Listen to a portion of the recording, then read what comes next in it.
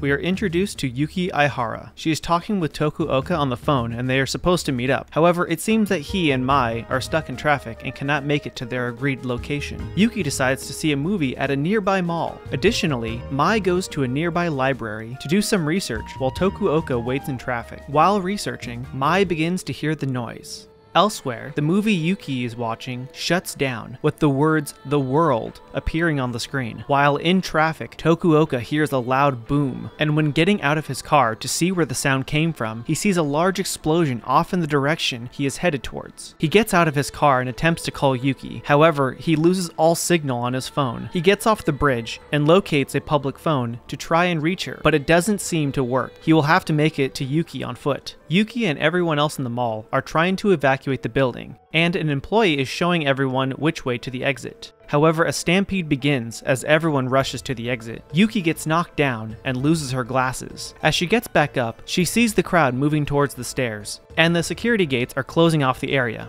While looking around, Yuki makes eye contact with a woman who starts to run off in the opposite direction from everyone else. She yells out to tell her she's going the wrong way. When Yuki attempts to go towards the crowd, the woman responds back, telling her that there are too many people and no way out in that direction. When asked why she is so sure of herself, the woman says that she works in the building. Yuki looks back at the crowd and notices that everyone is gone and the gates have closed. She no longer has any other option, so she follows the mysterious woman. Reaching the door in the building, Yuki points out that the automatic doors won't open since the power is out in the building. The woman thinks about breaking it, but Yuki knows that these are reinforced glass, so breaking it should be near impossible. The mystery woman mentions that the windows and doors on the lowest floors should be made out of regular glass. She then breaks the emergency glass to activate the emergency switch and attempts to open the door with the emergency button, but with no luck. Yuki doubts that the direction that they are headed in will be able to work, but the woman brings up that the other direction will be so crammed with other people that if morale starts to go down,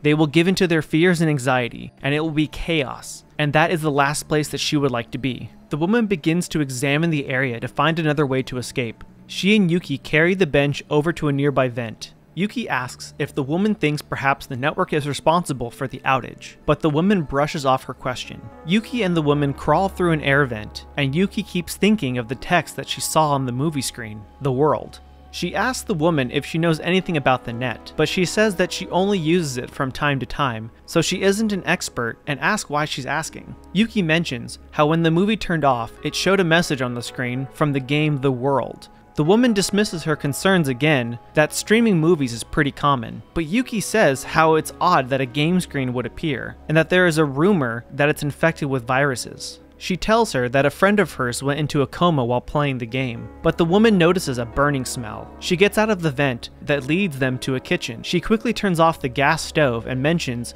how the food court is on the first or the second floor, and with easier to break glass on the first floor, they can escape. However, if they found one stove with gas still on, who knows how many other kitchens might be also left on, which might make their time limited to flee the building. Back to Mai and her research, she comes across an article about the epitaph of Twilight, with a photo of Harold Hewick, who was briefly shown in Liminality Part 1, standing over Emma Whelan's grave. Mai gets a phone call from someone named Kyo. She introduces herself, but Kyo wants to figure out where Yuki is first before attempting to do any sort of introduction. Kyo asks if Yuki is with her, since she saw the news about the explosion near the location that Yuki was near. Mai informs her that she stayed behind and Tokuoka went to go pick Yuki up, but it seems like she hasn't been able to reach him on his cell phone. Mai hasn't seen the news and is unaware of what danger could be in the area, but Kyo asks Mai to keep trying to reach Tokuoka, and she'll try to reach Yuki's cell phone. Mai looks up the news and reads about the explosion, and also hears from others in the library about the incident.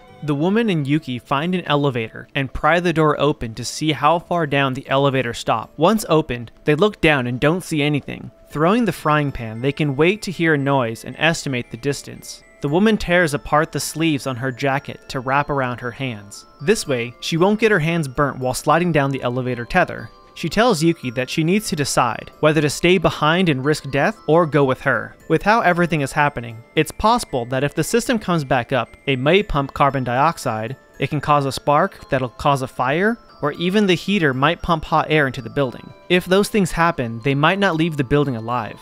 Yuki asks about the other people who try to escape the building on the escalator. The woman tells her that the only thing that they can do for them right now is to pray. The best they could hope for is for both of them to make it out alive. The woman also tells her that those who are stuck on the escalator are stuck behind an acrylic barrier, and that no matter what, it won't crack. Suddenly, the fire alarm starts to sound. Yuki has to make a decision right now, whether to follow the mysterious woman or to find those at the escalator and tell them about the escape route. She decides that she won't let those people suffer and decides to make her way towards the escalator. But as soon as she starts heading towards the door, the device to stop fire spreading inside the building by distributing carbon dioxide activates. The woman grabs Yuki to force her to take the elevator option, but Yuki tells her to go on without her. The woman retaliates and slaps Yuki to knock some sense into her. She wraps Yuki's hands with cloth to protect them, and they make their way down the tether. Mai contacts Kyo and asks if she has been able to make any contact with Yuki, and Kyo asks if she was able to make any contact with Tokuoka. Both were not able to make contact with their friends. Mai wonders if she should try to reach Yuki and Tokuoka, but Kyo tells her that she doesn't want to lose contact with another person.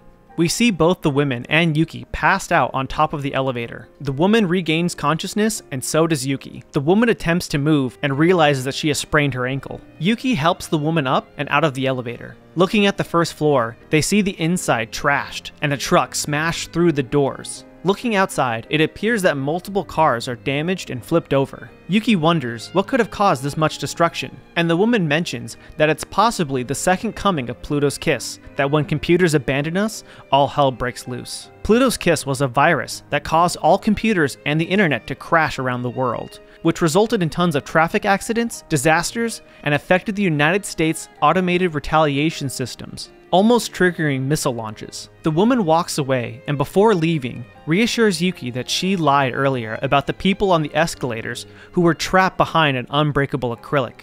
She just wanted to see a reaction on her face.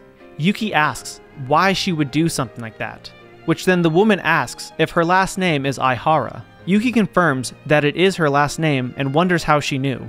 The woman mentions that they had once met at her sister's wedding. She didn't think she would recognize her after the wedding since she didn't have her glasses on during the wedding. Yuki asks if she only helped her escape because she is friends with her sister, but she tells her that she had no intention of helping her escape initially. She saw a bit of her younger self inside Yuki. And then the two part ways. After over 6 hours, Tokuoka arrives at Yuki's location. He finally meets up with Yuki and asks if she had been waiting there at the location all this time. She tells him that a lot had happened while she waited and points towards the destruction and smoke of the mall where she was trapped in. Yuki asks if any of this has to do with the game The World, and Tokuoka tells her that hopefully it is not, but it could be. She asks Tokuoka that now that she is aware, what she could do to help, and he asks her for her full cooperation, which she agrees to contribute. Suddenly, the lights in the area turn on, and both of their cell phones begin to ring. Tokuoka has Mai on his line, and Yuki has Kyo on hers. Tokuoka asks Mai if she found any new information, which she tells him about the epitaph of Twilight, which gets Yuki's attention. She is aware of it and tells him that Kyo knows about it and how the background for the prototype of the world was based off of the epitaph of Twilight. Tokuoka lets Mai know that they have a new lead to follow. Yuki doesn't quite understand and asks Kyo if she understands. She understands and requests to talk to Tokuoka. Thank you so much for watching. Make sure to like and subscribe if you already haven't. If you'd like to see more dothack content, I have made a playlist with all the videos in chronological order. If you'd like me to cover any other stories, please let me know in the comments down below, and I may cover it in a future video. Until next time, have a great rest of your day.